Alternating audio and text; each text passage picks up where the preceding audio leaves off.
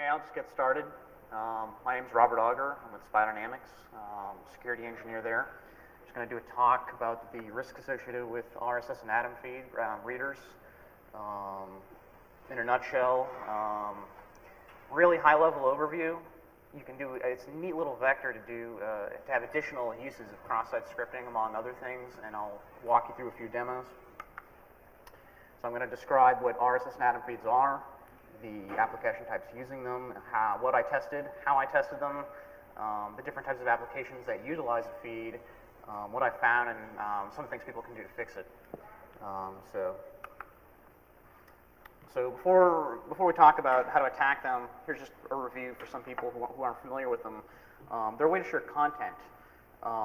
You use it for news stories. You can share MP3s, movies. Blogs will often have RSS generators built in. So like if you're posting something on your blog, it'll automatically populate that to an XML file that you can use to syndicate the content with. They don't require the user necessarily to visit the site. Kind of the point of it is that you don't have to keep visiting your favorite website. You can just subscribe to this and use a local client, and it will basically fetch the headlines and a description of the story, and if you want to read it, you can. And RSS and Atom are the most popular feeds in use. There are a few other ones. Some people have done some custom ones as well. RSS by far is more popular at the moment. Here's just an example of what each feed looks like. RSS is on the left, Atom's on the right. I highlighted in blue some of the differences. Atom has some additional functionality that kind of extended the concept of RSS. You can see that they have titles and subtitles, and they added some stuff for hashing in order to help differentiate things. Wow, you're starting, you can't you? Where is the RV guy?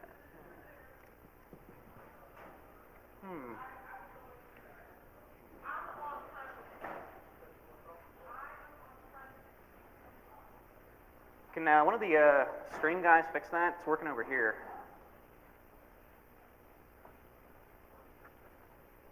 Well, I guess for now, I'm sorry, you're going to have to look over there until they fix that. So basically, here are examples of the two types of files. As you can see in the description field, it's basically a description of the text. The link is where that text is a brief description of, things like that.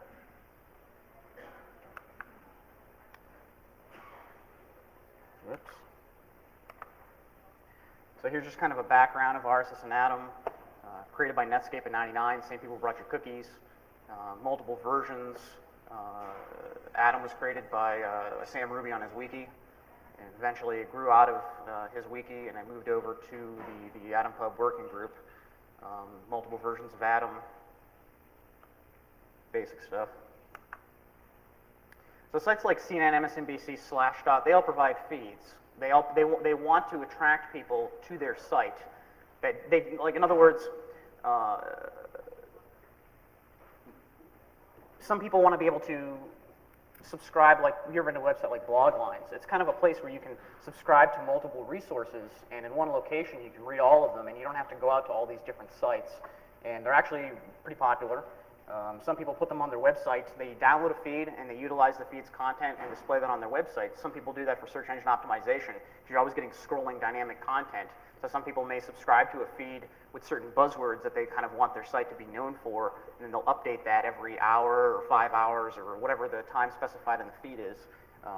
Once again, pretty much most major blogs will automatically have RSS built into it, or Atom.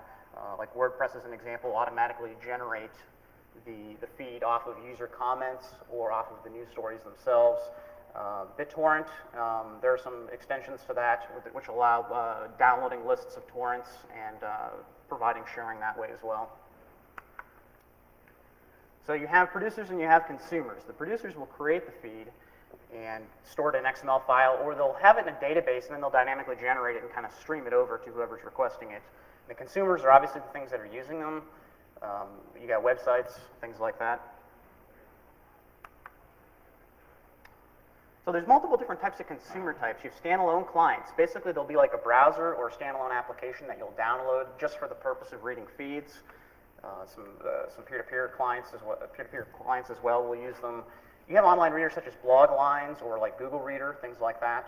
And one of the things that's starting to grow is people downloading the feed, and as I mentioned on the previous slide, displaying that feed's content on their own site. And in some cases, they even take that content and then put it into their own feed. So let's say, for example, you're running a security site and you want to provide security news. Well, you may subscribe to 10 different security feeds, take their content and stick it into your feed and kind of provide your users with a rundown of everything so they don't have to subscribe to a bunch of sites. And definitely people are doing that.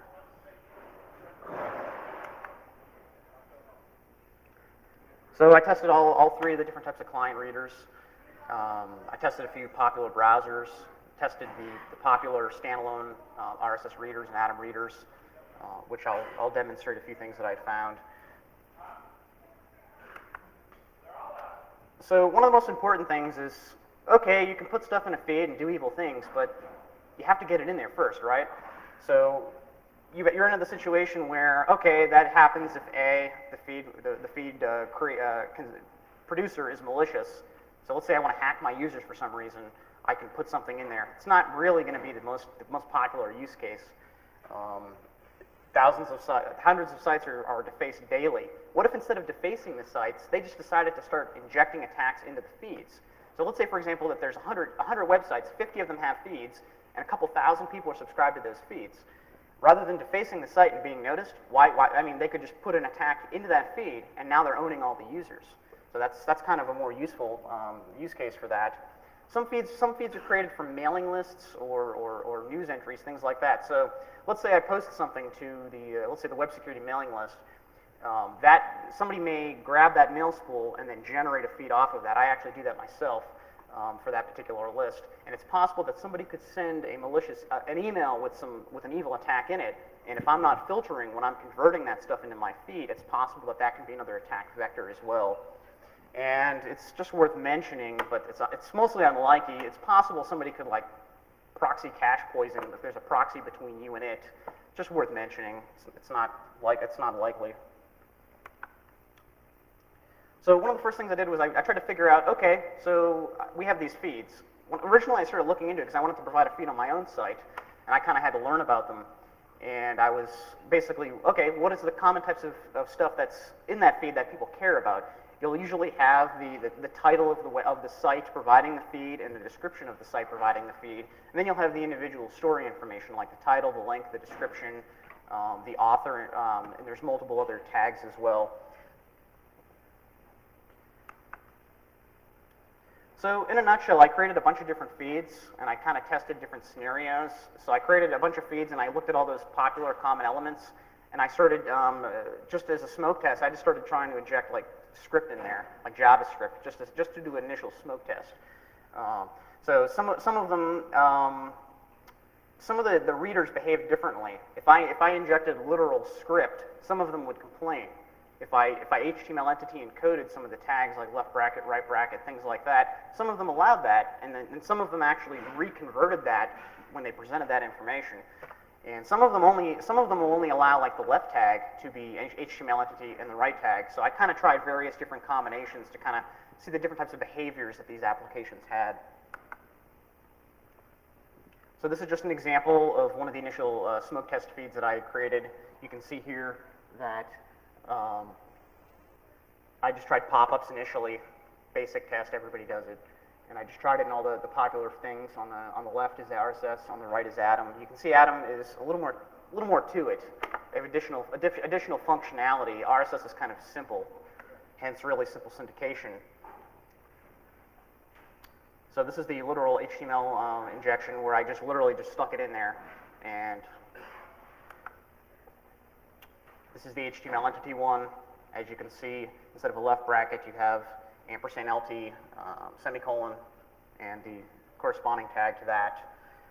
XML specifies that if you have certain tags, like let's say for example that I just had one left bracket, it says that you should be converting that to an HTML entity for storage. And actually in this example, technically I'm closing the script tag, so technically that's valid XML. However, I was kind of wondering, I'm like, well, if they're meant to convert that, I wonder if I can just put that in there and if that'll work. So that's something that I tried. And this is just a combination example On the left, you can see I have the entity. On the right is just the literal tag for that.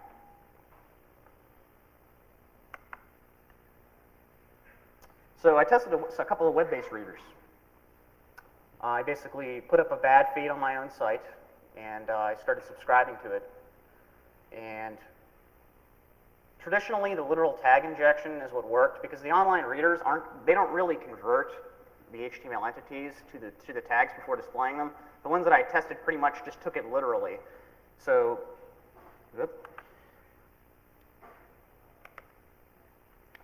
So some of the things that you can do, common cross-site scripting stuff for like the web-based readers, you can steal cookies. Here's an example of the code below that would send your cookie off to another site.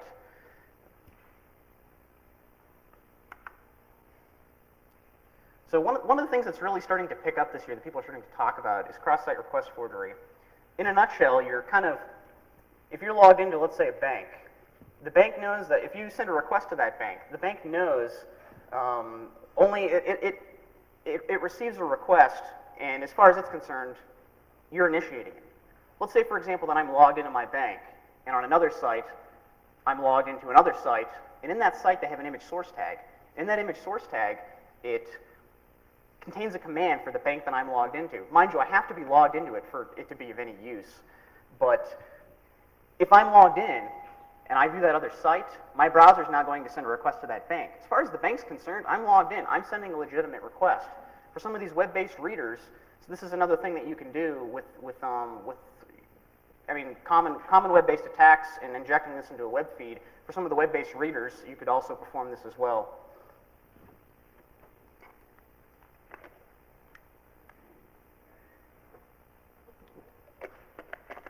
Now, the context of the vulnerability, for the most part, is within the same site zone. In other words, you can't.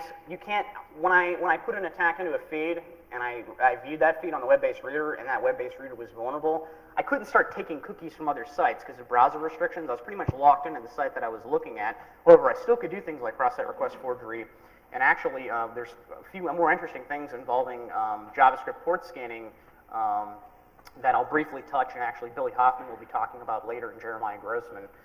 So even when you're locked into the current site that you're on, there are some additional things that you can do. One of the other things that you can do is, if I'm viewing that web-based feed on, let's say, like Bloglines as an example, if they inject something, they can actually record keystrokes. So let's say, for example, that I'm viewing a feed, and let's say that there's like a search engine or there's something else on that same site. If I'm currently viewing that feed, the JavaScript within there has the ability to log the keystrokes, and anything that I'm typing, as I'm typing it, it's sending off a character off to a remote host, and I'll actually demonstrate that in a bit. So how practical is it? Bloglines is one of the first people that I'd smoke tested. I actually used a slightly different feed than the one I had in the example here. In a nutshell, I initially was smoke testing it, and it broke, like all the HTML broke. So I knew something was there, I just kind of had to tinker around a bit. So in a nutshell, after a lot of tinkering, I started doing the on mouse over attribute. And I noticed that when I did that, they converted it to no mouse over. So they were actually looking for it actively and then flopping it around. So I just capitalized the first letter and I got around the filter that way. So that's a classic example of only allowing, rather than trying to filter very specific things, you should really just be allowing certain things. Other big websites as well have had some issues. There was an issue last year that Yahoo had in their RSS reader online. Google just had an issue this month. I think it was about 3 weeks ago. Arsenic had found an issue where he actually created a feed, and in the link tag, he had just done a pop-up to initially smoke test it, and they were affected as well. When I actually initially smoke tested Google Reader, and I forgot to put it in there. So I tested a bunch of local readers. An example of local readers, there's actually an application, people have heard of like Feed Daemon or Sharp Reader or RSS Readers. Actually, if you type RSS Reader into Google, there's actually an application called RSS Reader that's #1. A lot of them used browser components. A lot of them essentially used IE to render the feed because it was just easy to deal with, and a lot of people actually went that route. So the entity injection, a lot of the times they download the feed, and when I created a feed that had HTML entities instead of the literal tags, they would convert that, and then they would take that data, and then they'd shoot that into the browser view, and they didn't take into consideration some of the things that may be in there. Different readers had different context. Like one of the, like RSS Reader, which is the name of it, which I'll demo in shortly, that particular application downloaded the feed, took the data out of the feed, saved it to an HTML file in the file system, and then they loaded that into IE, which now you're in the local zone. So now you can do things like access ActiveX objects to like copy files off to remote hosts, do some other evil things.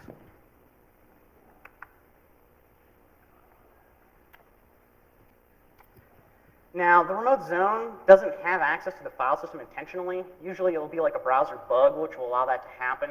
It's pretty much you can only do things to the existing site that you're on. You can't access things on the file system because of the security restrictions that people have agreed upon with the different types of browsers. Now, because specifically with like cross-site request forgery, let's say that I have my local reader and I download a feed. And in that feed I have either JavaScript or an image source tag that will send a request to an offsite host. It's possible that an attacker could provide a URL that's actually an attack against another site. So as an example, maybe if you hit a certain URL, the site acts slowly. So what they do, they stick it in their feed, and everybody who downloads that feed, so now you maybe got between 100 or 5,000 people, or even more if it's like Slashshot or something like that. And every single time people view these feeds that have a vulnerable client, they're all hitting this site. So you kind of have a distributed method in order to kind of relay attacks to other sites. Now there is a potential for web form spam for this. A lot of technologies like CGI.pm module, basically the developer will be able to just say, give me a parameter. And it doesn't, they don't have to specify, get me the parameter from get or get me the parameter from post. In other words, a lot of forms online you'll use post in order to submit the data. However, you could convert that to get and send a request to that remote site. So it's possible that let's say there's an online forum, or let's say that there's a web form for somebody that you don't like. You could inject something into the feed, and everybody who's now viewing it is now sending email to this person and kind of overloading them.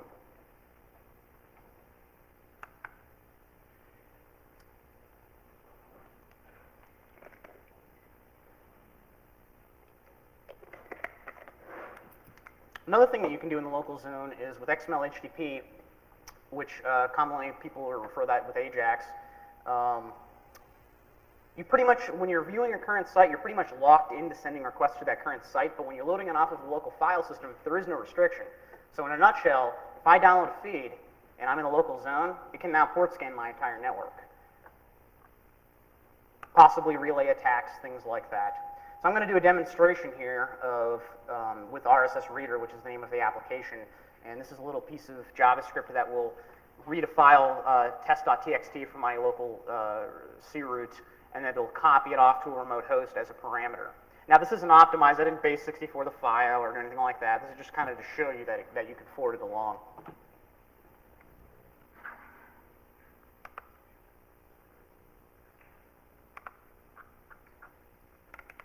Now obviously you're not going to subscribe to a feed that's already vulnerable, you're going to subscribe to a feed and more than likely something's going to happen to it that will then relay attack. So I'm just going to kind of subscribe to a feed here that's innocent.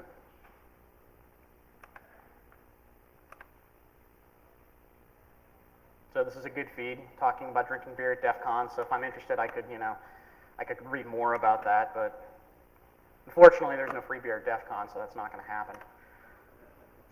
So let's say I'm subscribed to this feed, it's a couple months later, the site owner's not malicious, but something happens so that either somebody hacks the machine, or perhaps this feed is actually from a blog or something like that, and a user has posted a malicious comment which has gotten into the feed.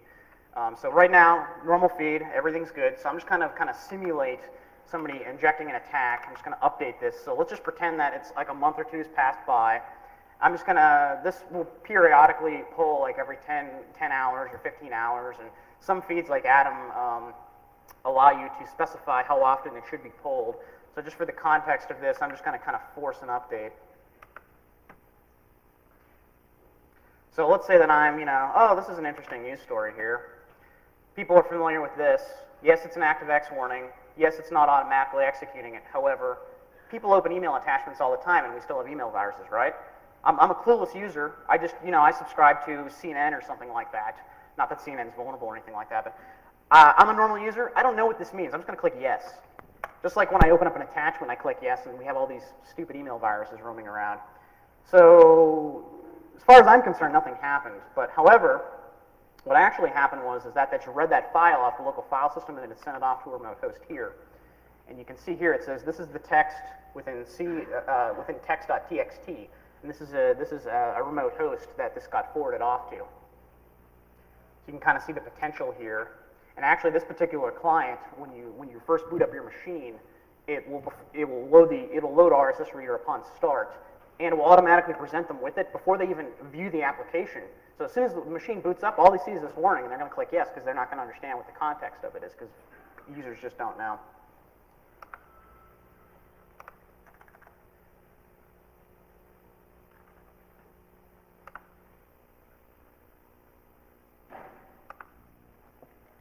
Excuse me 1 second.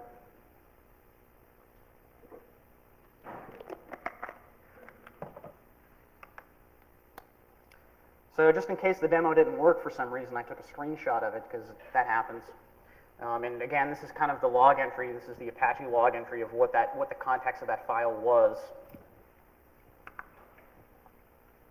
Here, now I'm not going to get too much into in regards to using XML HTTP to port scan backend networks. There's 2 talks today that are going to talk about that, and I don't really want to get into it, to be honest with you, but I just put an example of just sending a basic request off to a site. And here's kind of a diagram. First time I use Visio, so it's not too great. But in a nutshell, the user would be downloading the feed. Obviously, they'd be downloading it from within their corporate network, which they'd be able to get around that firewall because they're the one initiating it, so it's cool. The feed could contain JavaScript or VB script, depending on the reader, because a lot of readers will use IE components, so they'd be able to do VB script as well. And if somebody were to create JavaScript to kind of try to port scan the backend network, it would in fact work. And this is something that had been tested actually at the office. So you can see here that the user's machine is the one that's performing the scanning, and then they would be forwarding that off to an attacker, and it's possible they could get additional instructions like, oh, I found a web server. Okay, it's this web server. Oh, okay. Here's an attack payload for that, and this could be totally transparent to the user where they wouldn't know that they're actually attacking their backend network just because they subscribe to some user blog feed. So website feed usage. This is actually a screenshot of the web security mailing list feed. A lot of people, again, they will download a feed from another site and then they will provide that on their own in order to do scrolling news, things like that. And they may not take into consideration the content within that. Once again, if I inject script into there and they're not looking at some of the data, now that script's on their site. Everybody viewing that site now has that script. And some of the things that you can do with it is, again, common, cross-site request origin cookie theft. You can also do keystroke logging, and that really will only work on the same exact page that's displayed. Excuse me. However, there are some sites that will display the feed on every single page in order to SEO boost their site, search engine optimization of their site. And actually, I put it on every page of my site, so I just kind of copied my site as an example here. And if it's on every single page and it contains the keylogging JavaScript, anything you type in on any single page, including you're logging in or you're searching for something on the site, every one of those things that you're doing will be recorded by an attacker potentially.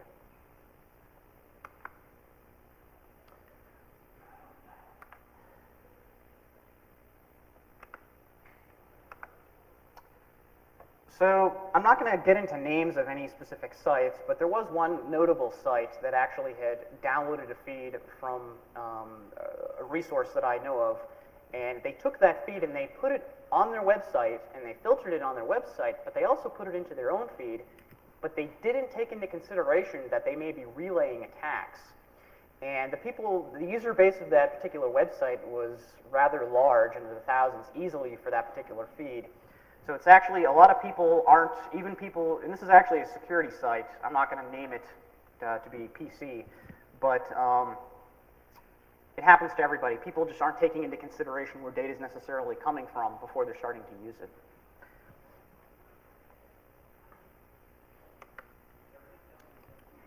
Actually, one thing I forgot to mention on the previous slide is that you may download the feed, put it in your own feed, somebody may download your feed, put it into their feed, and kind of keep doing that process, and suddenly an attacker injects something into a feed, and suddenly now potentially hundreds of websites, depending on how popular the feed is, of course, are now potentially relaying that attack for them.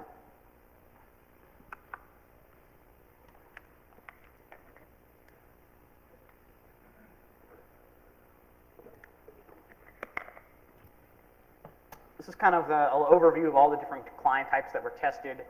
A lot of them complained about literal tag injection, which was nice. However, the web-based readers, of course, were the primary people focused by that.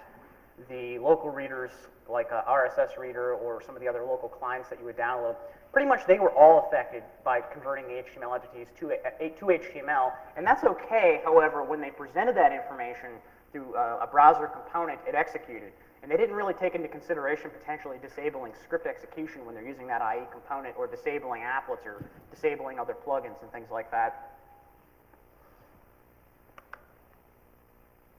So here are some products affected. There's actually some more, but I'm currently working with a bunch of vendors, and I just want to respect them to allow them to fix this problem.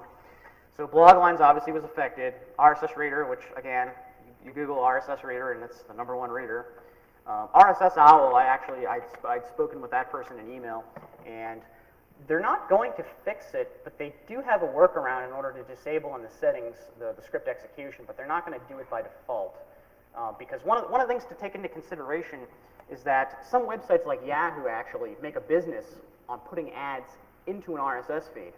So you basically, if I run a blog or something, I can make money by putting a little piece of JavaScript in my feed when it gets generated, and that will be displayed to anybody who has this feed, and I can make money whenever they click on it. So some people are, I mean, it's okay. It's good and it's bad functionality depending on where you're going from. Some people are specifically counting on JavaScript execution to be there in order to function.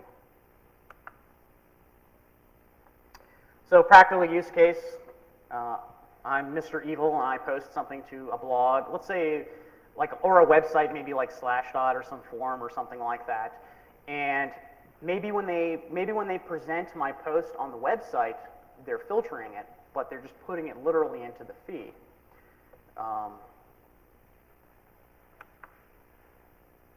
So I'm gonna do a demo in a moment regarding the keystroke logging, but excuse me one moment.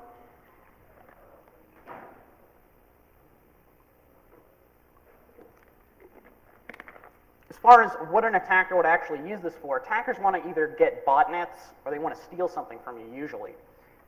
Definitely, the type of site that you're on, depending on the type of site that you have the viewer on, or the type of viewer that you have, they may want to take information from you, such as like credentials, things like that.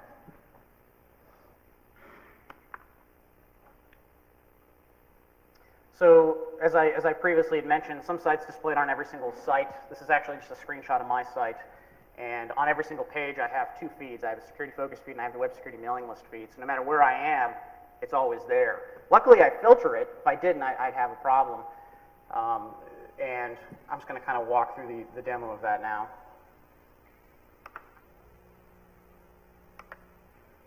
So this is just a copy of my site here. So let's just say I'm a Joe user. I go to the site. Very interesting. There's all kinds of stuff here. That's great. So let's say I have an account, and I'll just log in.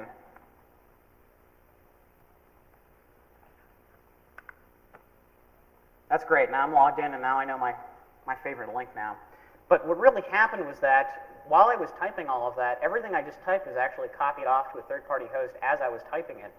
And if you can see right here, everything I just typed in. So I typed in foo as my username, and I typed in bar. I did actually fat finger and typed 2 R's. But you can see as I'm entering in each key, it's being sent off to that remote host without my knowledge. As far as I'm a basic user, you can actually see if you look very quickly. If you look very quickly on the bottom left-hand corner, you can kind of see it flashing, and you can see that it's actually sending it off. However, that's not something that a user is going to pay attention to. They're just going to type, do their thing. They don't look at things like that.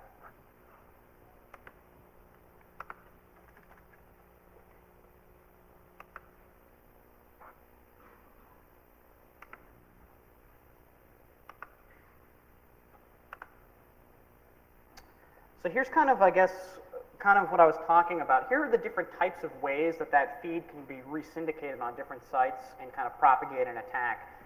Either A, server A has the malicious feed, people subscribe to the malicious feed on server A are attacked, or server B downloads it, and then they provide content on their site and display it. Now you're affecting that user base. Or perhaps they're putting it into their own feed, and now everybody subscribed to that is now affected, and now perhaps server C is downloading server B's feed and kind of repeating that process over and over again. So you can kind of see the potential here for kind of widespread issues. So this is kind of a little bit of a debate because the web-based feed standards, they allow HTML formatting. If I want to put like, if I want to like bold a certain if I want to bold like a certain thing of text or put like an href in there, they support it. There's nothing wrong with it. So you kind of have to make a decision. Do you want to present this information and potentially have a few risks associated with it, or do you want to strip it out and make it not as usable? Obviously, one of the basic suggestions would be to disable script applets or plugins like Flash, things like that. But if you still allow HTML, there's still a potential to do the cross-site request forwarding attacks. Sure, it's not like the coolest attack ever that you can do necessarily, but there are definitely risks if you're logged into like a stock trading site or something like that. You figure, let's say for example that I know I can influence a feed that has 50,000 users subscribed, right? If I inject an attack in there, I figure, okay, it's a big bank. Maybe at least 2 or 3 of those users are going to be logged into there while they're reading it. So I might be able to like transfer funds to another account of mine, or perhaps if it's like an online store, I might be able to have them buy something, perhaps. So obviously the best way to deal with this, you can either A, disable the script stuff and allow HTML and still have issues with cross-site request forwarding, or B, you can allow it. And as an example, Yahoo has the ability to do JavaScript-based advertising. But then if you're allowing your reader to execute that, now you're opening yourself up to those other risks. Definitely one of the better things that you can do is actually something that a lot of online forums have done. They kind of allow certain HTML tags, as an example, like links.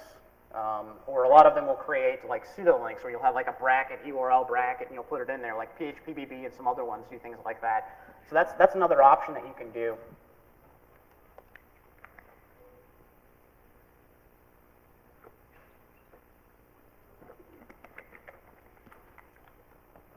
Does anybody have any questions so far? Okay. So there's actually a lot of things that can be done. This is kind of an introduction to some of the threats that can be associated with web-based feeds and the different use case scenarios with them. But there are definitely some other interesting things that can be done. A lot of podcasting clients or peer-to-peer clients will automatically download the files. Adam has the ability to specify a file to be downloaded, and it actually has a few attributes that you can specify content types. That's kind of something, the MIME type rather, that's something I'm kind of interested in looking into. Some embedded devices will actually use them to update themselves. So let's say, for example, actually TiVo has, they have a reader that you can install on there. So imagine if TiVo, not that they are vulnerable, I haven't tested them, and I'm not going to say that they are or they aren't, but let's say that TiVo is affected. Let's say that TiVo did like an update to TiVo Home in order to do updates for itself. What if I could somehow influence that feed, or maybe I poison the cache in between, and what if it downloaded that and was vulnerable? Well, a lot of people have TiVo. So you can kind of see the potential here that this isn't just a web browser or a local reader. This can potentially affect embedded devices as well, depending on how they're utilizing them. Ad spamming. Like I said, Yahoo has the ability to do ads. Definitely there might be a potential that people are going to start abusing this, where they may find websites that will display like a post or something like that that also has a feed, and on the websites they are filtering it but not in the feed. So like a lot of people are familiar with, I'm sure a lot of the people here have web-based forums and get all these bots hitting them with like inserting all these crappy links in order to boost up their sites. That's definitely going to happen. Yeah, it's going to happen more than likely on blogs and things like that. These are kind of automated tools that just scrape the web, find any form, and start submitting things to it. And definitely that data has the potential to be put into a feed, and then now that feed could be on another site, and now suddenly the site that they're spamming to SEO boost is now displayed on another site, so now they have that other site's page rank helping them boost their site up. I didn't review every single element. There's a lot of them. I didn't have enough time. It's kind of out of scope for this talk. But definitely there's a lot of interesting things in there. And if anybody's actually done any research with that, I'd be interested to talk to you guys about it. Here's just some additional references. I just released a paper on Tuesday kind of outlining some of the things in this talk. It's about 20 pages or so. Kind of walks you through the types of things that can happen, introduction type paper to the type of issue.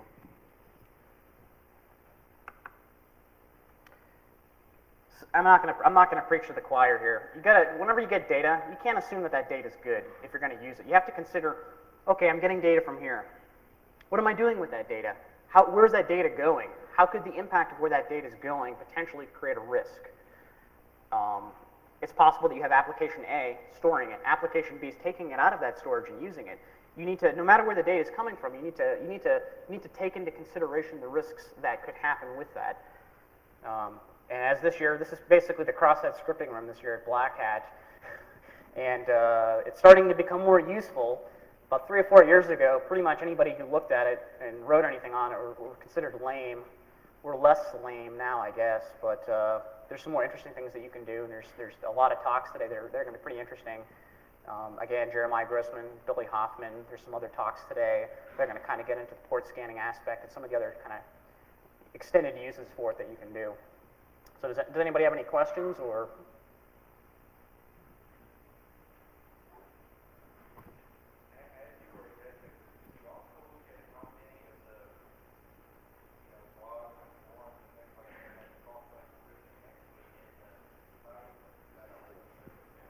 Well, I mean, a lot of online forums do have that issue. That was kind of out of the scope. I did notice that some of them would relay the literal script into their feed as an example. Technically, there's nothing wrong with that because the spec allows tags to be in there.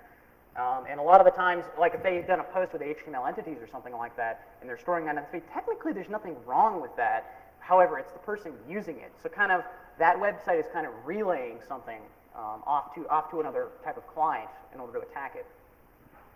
So to answer that question, no, I didn't test specifically what online bulletin boards were vulnerable to cross-site scripting, but I did poke around in a few to see which ones put it into the feed. I don't have the results that I could put here. I'll probably post something to like a mailing list or something for people who are interested, or anybody interested in finding out. I can email you it.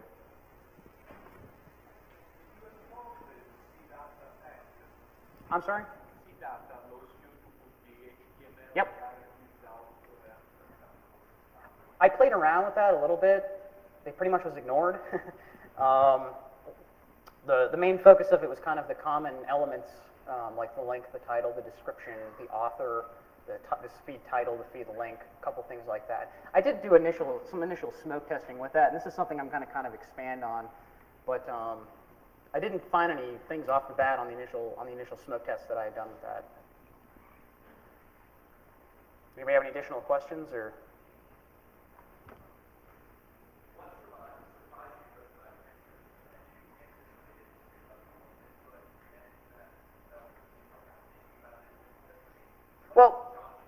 Well, when I first created it, I thought to myself, you know, this is lame. This is putting cross-site scripting in feeds. There's just got to be a lot of stuff on this already. So then I just made a couple of feeds, and almost everybody I tested was vulnerable. And I went, well, if everybody's vulnerable, I guess nobody's talked about it. So I started Googling around, and I couldn't find anything really. I found the one Yahoo thing. I actually started this in September of last year, and I just kind of forgot about it for 6 months or so. But initially, I thought it was pretty lame. And I just kind of I thought, oh, this has to be known. And some of the things that kind of surprised me were specifically some of the readers that would load it within the local zone. And it's like, there's no need to do that. You know, a lot of readers are kind of are displaying it within that site context zone, but these ones are choosing to do it locally. So now they're opening up all this functionality. Yes, the user has to click on the ActiveX in this particular application. It hasn't stopped people before. We wouldn't have email viruses that are using attachments if that was the case. So. Definitely one of the more interesting things is when you're displaying the feed on a website or putting that feed's content into another feed. There's definitely a lot of potential for some interesting things there. As an example, I mean, you guys are familiar with there are web-based worms now that are starting to use Google in order to find hosts. What if I posted a worm or something like that into a blog? Anybody subscribed to that blog executes JavaScript And in that particular application, just to make it easy for the sake of this discussion, it's within the local zone. Well, now you have that JavaScript start searching for other hosts running that software and start posting copies of itself. And now whenever somebody reads that feed, now it does the same thing. So there's definitely a potential here for worms and things like that. I haven't seen any. I know people are going to ask me how many real-life examples of this have I seen. A lot of the smarter people are not going to be noticed. There have been 2 instances with Google and Yahoo where there have been some issues discovered, and I'd be naive to think that 10 other people hadn't thought of this before me and just hadn't said anything, because that's what it happens all the time in the security industry. People write something, oh, it's so cool. Oh, yeah, I was doing that 3 years ago. You know, it just happens all the time.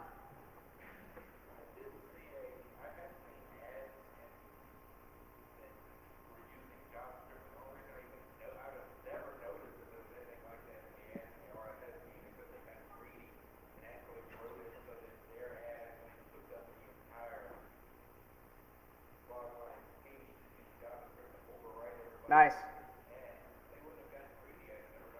Yeah, definitely. I think the potential for revenue as far as people subscribing to online advertisers, like as an example, Yahoo. It's the only one that I know of that has ads in RSS or Atom feeds in particular. But definitely, there's a potential for people to start abusing that and just posting it all over the place, kind of like those spam bots do on web forums, in order to try to generate revenue or do SEO boosting or things like that. Anybody have any additional questions or?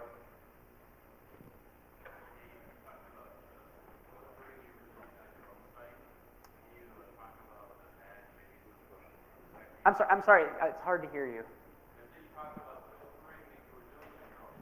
Yes. Yes. I kind of do the common type of filtering, like associated with like cross-site scripting as an example. What I did was I basically stripped things like double quotes, left bracket, right bracket, parentheses. I even stripped pound and ampersand and semicolon out of there before I presented that information to the user. Common cross-site scripting filtering applied to this. Do we have any additional questions? Yes, they were extremely well with responding. I contacted them and they had this thing fixed very quickly. Yep. I was actually very pleased by that because as people here know, you contact vendors, you might be waiting a couple of years maybe, but they were real fast turnaround. I was pleased.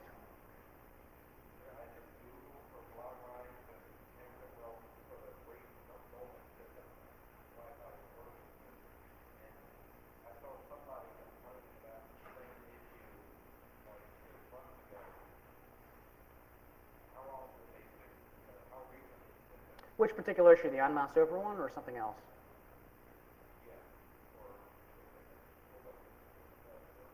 They just fixed that within the last month for the particular issue I'm talking about. Definitely, it's possible that some other things have been discovered in there. So, any additional questions? Okay, thank you.